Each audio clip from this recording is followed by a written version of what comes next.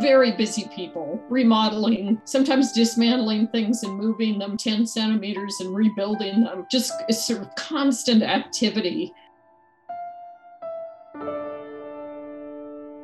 I began doing research on Pueblo Bonito in the late 1990s with a study of what are called Chaco and cylinder jars, which are ceramics that are tall and narrow. The 112 cylinder jars and other vessels, there were 174 total vessels in the room, and most of them had been placed on a shelf that spanned the room, and the original excavators in 1896 hadn't noticed that.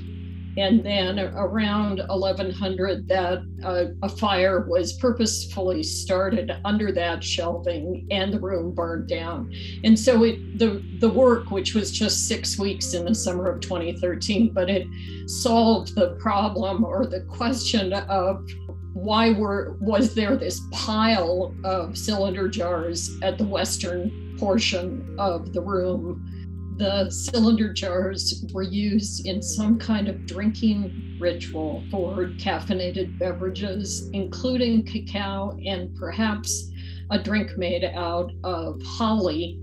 Drinking rituals are virtually always either centered around ideologies concerning egalitarianism, where everybody drinks together out of a single large vessel, or aspects of hierarchy where people drink out of individual vessels. And in Chaco, we seem to see a shift from the use of large communal vessels to smaller personal vessels. Use of cacao in the US Southwest and Mexican Northwest is not limited to Chaco. But what it tells us is that our moving along this exchange network that runs from somewhere in Mesoamerica, maybe many places in Mesoamerica, up into the Southwest, because it grows in the tropics. It won't grow in Chaco.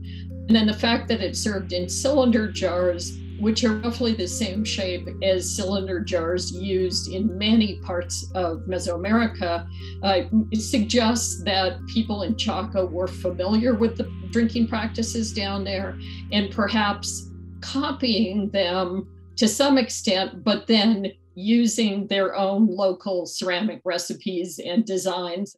Pueblo Bonito, it's almost like an iceberg in that what you see above the ground is really just the last occupation, and there's a tremendous amount of depth. And so the really basic questions of what was it, why there, what happened there, and why was it abandoned still remain. My own research is focused on much more detailed aspects than that, but I hope that eventually it contributes to these bigger issues.